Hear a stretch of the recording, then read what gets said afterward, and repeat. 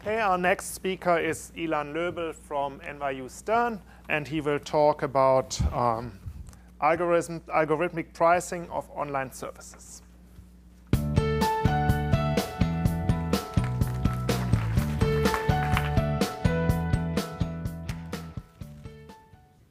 Hi, everybody. Thank you for the invitation to talk here. So I'm going to talk based on a couple papers that are co-authored with Jennifer and Christian, with Ozan Kandagan from MIT, with Sham Kakari, and with Hamid Nazarzadeh, who was a postdoc here with me.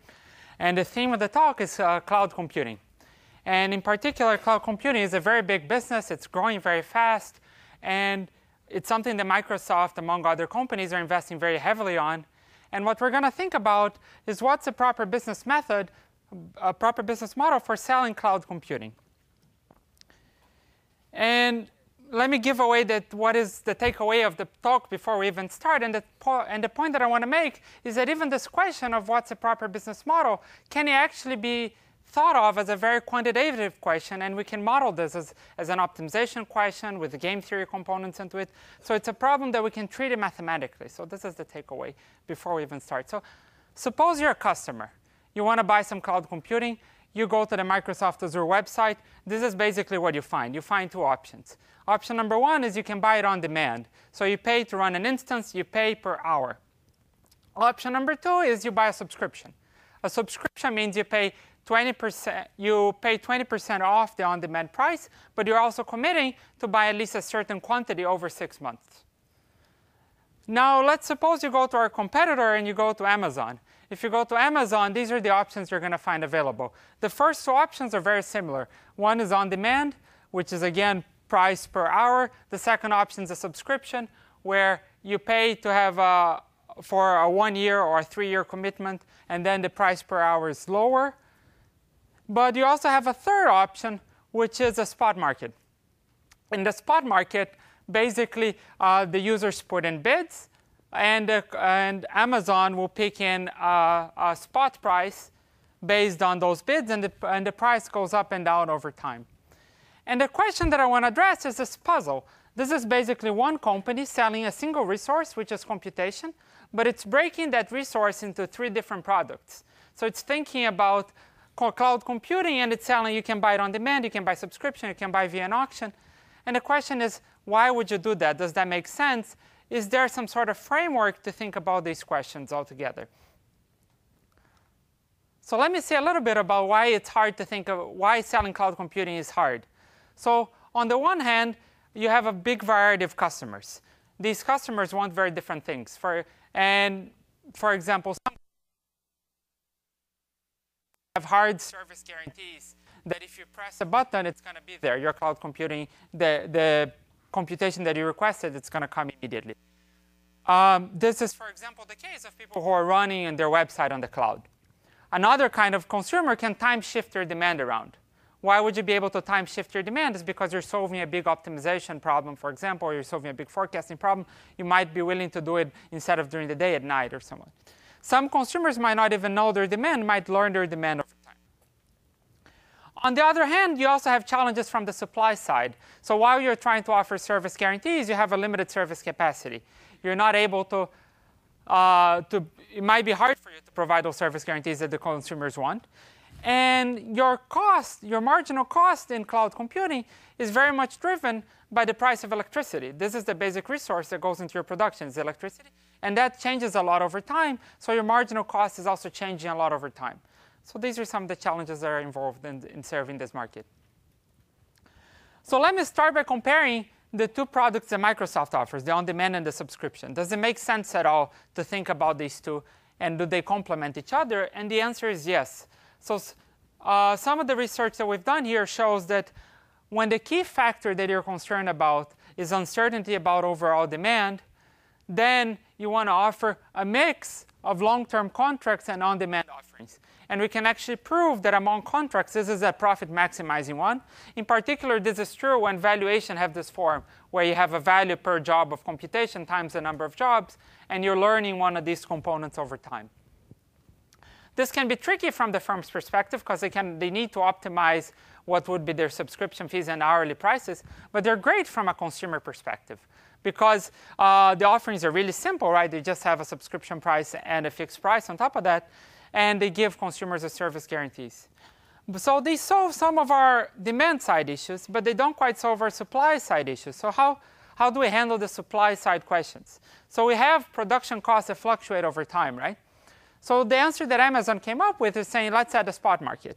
And that handles the fact that sometimes you have a lot of excess capacity, and you can use a price that changes over time to tackle that. But there's a problem with using a spot market. A spot market is good for efficiency, where so that your unused capacity doesn't go to waste. But auction theory tells us that there's actually, if you use a standard auction, you end up with low profit margins. So it's not a good thing from a revenue perspective. And if it's not a good thing from a revenue perspective, what should we do? So what we're proposing is that you can actually try to find the optimal prices to try to capture as much of the revenue while serving as much of the demand as possible. And these optimal prices are tricky to find exactly because some of the consumers are time shifting their demand around. So some people are going to be willing to move, and that makes it hard. But the work that we've done here actually showed that this problem is tractable. So we showed that under the appropriate set of assumptions, this problem of finding the optimal prices, it can be solved in polynomial time. And the idea is basically the following, is that consumers are strategic in a very simple way. Consumers, when they expect prices to go down, they're going to wait to buy if they're the ones that can wait. But they're never going to wait for prices to go up. So that kind of very simple argument is enough to allow us to come up with the dynamic programming algorithms that solve this problem. So let me wrap this up by explaining what we're trying to accomplish here. So the idea here, as I said in the beginning, is that you can take this question that sounds very qualitative, which is how should a company sell its cloud computing, and pose it as a mathematical problem. And you can think of the question as optimizing an entire business model. And in optimizing an entire business model means you're taking a single resource and building several different products out of it. And these products have different properties. And to come up with the proper selection of products to offer, you need a combination of tools from optimization, from algorithms, from game theory to produce the answer for what's the optimal answer. And they're both strategic and tactical aspects of this. So there's both the strategic aspect, which I think Amazon, for example, is doing very well, which is separating the spot market part from the part on-demand and subscription. And there are also the hard ones, which are also these tactical ones, which is given the pricing, given just a single one of these markets, how do you optimize pricing? How do you optimize subscription fee? So those are also very important. And they work together. And together, it makes a very interesting question and an important one to answer. And I just want to wrap it up by saying thank you, MSR, for being this great place for doing cross-disciplinary research. And happy birthday. Okay, thank you, Ilan. I want to commend him to put in this last sentence. I didn't get up to interrupt him for obvious reasons. So, but we still have tons of time for questions. So.